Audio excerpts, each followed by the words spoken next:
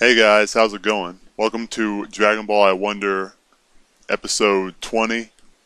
And one thing I've always wondered about Majin Buu is why is it that it's not his last form that's the strongest form? Now, for those that aren't aware, perhaps, the strongest form of Majin Buu is Super Buu Gohan Absorbed, or as people like to say now, Buuhan.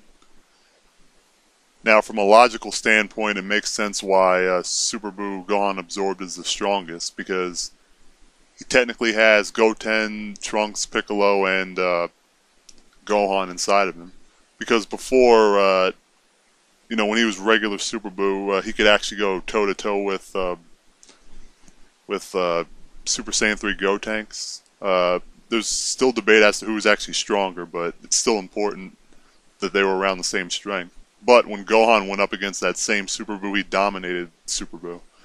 Yet as soon as Super Buu absorbed Gotenks and Piccolo, he started dominating Gohan.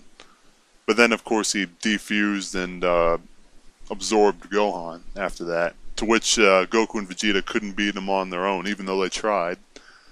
And they had to fuse into Vegito in order to beat him. Now, considering the fact that they had no other alternative to fuse with each other to beat Buuhan, whereas that wasn't the case with Kid Buu, is enough evidence to show that essentially Kid Buu isn't the strongest form of Majin Buu, despite the fact that he's the last one. But that's one thing that's always bothered me about the Buu saga, because it's confusing, because the way they set it up to that point, and whether we're talking about Frieza or Cell or what have you, they usually made the villain's earlier transformations weaker than their later ones. For example, there's first form Frieza, which was the weakest form, then second form Frieza, the next strongest. Third form Frieza was the next strongest after that, and then there's final form Frieza and 100% form Frieza. And 100% was undisputably the strongest. And they did the same for Cell. Imperfect Cell was the weakest, then semi-perfect Cell, the next strongest. Then Perfect Cell, the strongest of, let's say, the original Cell forms.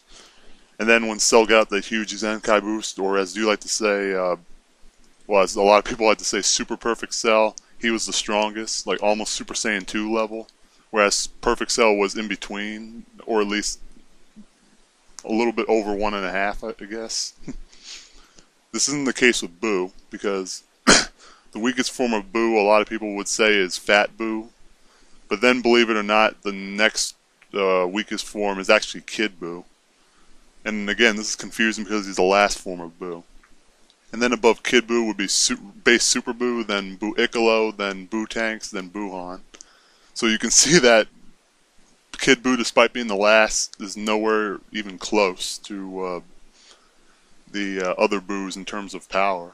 And a lot of people even think that although Goku was able to go toe-to-toe with and do pretty well against Kid Buu, although I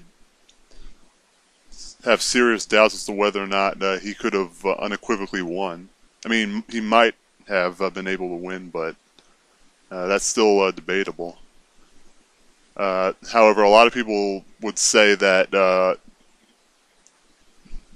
he was not strong enough to beat regular Super Buu, So yeah, Super Buu is probably the strongest of the, let's say, non-fused forms. Or I guess if you want to count him as being a fusion between the good and evil Buu. But anyway, that's been my video on the topic, and I'll see you guys later.